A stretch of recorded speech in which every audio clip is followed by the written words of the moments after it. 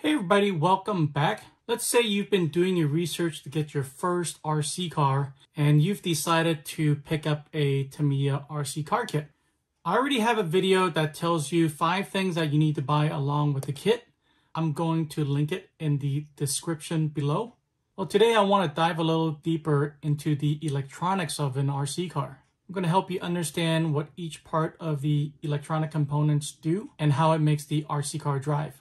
I'm going to talk about everything from the transmitter, to the receiver, to the ESC, to the motor, to the battery, to the charger, and the servo. One quick thing before we get started, I'd really appreciate it if you can drop this video a like. And if you want more content like this, click the subscribe button as well. All right, let's get started. All of the electronic components I'm going to show you right now are budget friendly, and all of them will be linked in the description below. First off, this is the transmitter. It does exactly what it says it does. This is what you hold in your hand to control the RC car. You can either give it throttle, reverse, turn left, or turn right. And that gets sent to a receiver. Receiver looks something like this. Has different channels for either the servo, the ESC, or other components. And the input gets translated to the ESC and the servo.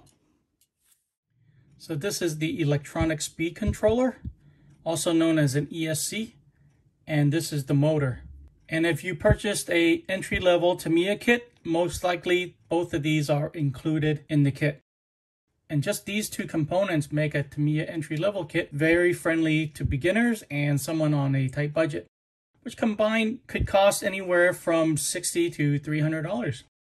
And later on, I'm going to show you a diagram how all of this is related. And here we have a servo. You may already know what a servo does. Essentially, it gets the input from the transmitter to the receiver, and the signal gets transmitted here to either turn the servo left or right, and it helps steer the car. This particular servo is an excellent value for a touring car build. It is very affordable and has very decent specs. I have 4 of these servos myself in different cars.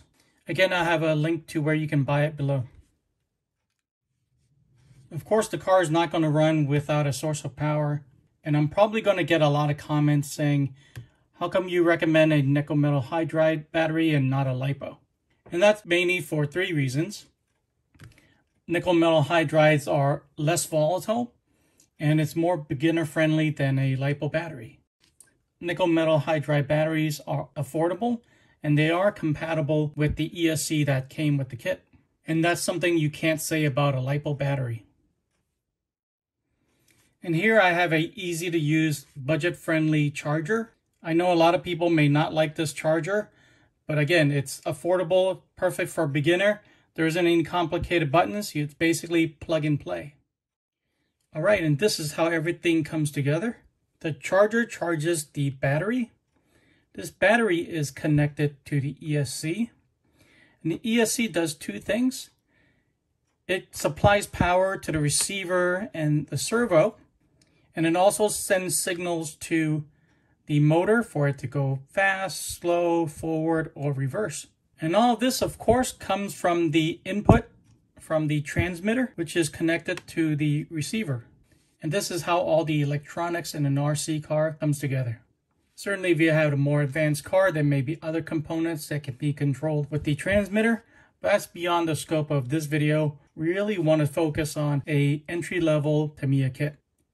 Well, I hope this video will help you understand what each of the electronic components does in an RC car. If it did, please drop a like, subscribe for more videos like this, and I'll see you guys in the next one.